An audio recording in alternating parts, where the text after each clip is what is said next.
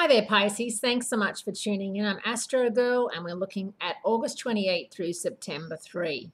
This week, it really is just a quiet week where we can pick up the pieces of last week, which, of course, was that total solar eclipse in Leo, which was a stressful time. Any astrologer will tell you that it hit your second house, your sixth house of hard work, health, and well being.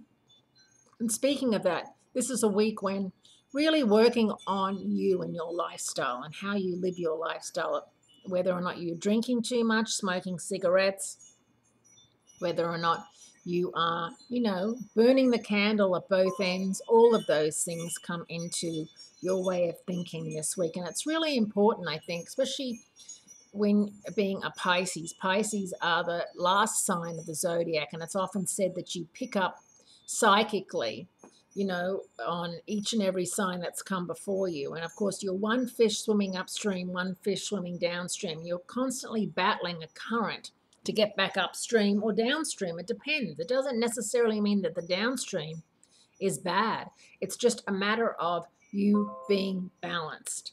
Like Libra, you have a lot in common. People look at you and often use you as a shoulder to cry on or a comfort zone.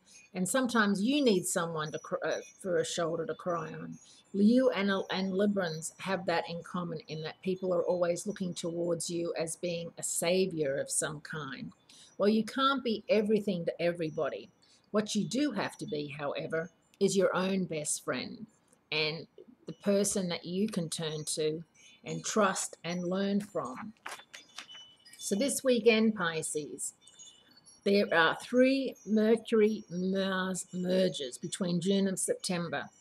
This weekend's is the only one where Mercury is retrograde. This added twist makes Sunday a great day to start a makeover or a renovation, put yourself into rehab, or make any other kind of changes that alters a previous situation. In other words, with all this planetary activity in Leo, your sixth house of work, service to others, health and well-being, that's what you should be doing, looking after number one, and that's you. Have a great week. Great speaking to you. Thanks for tuning in. Don't forget to check out my various writings online, and I'll speak to you and give you your September outlook next week.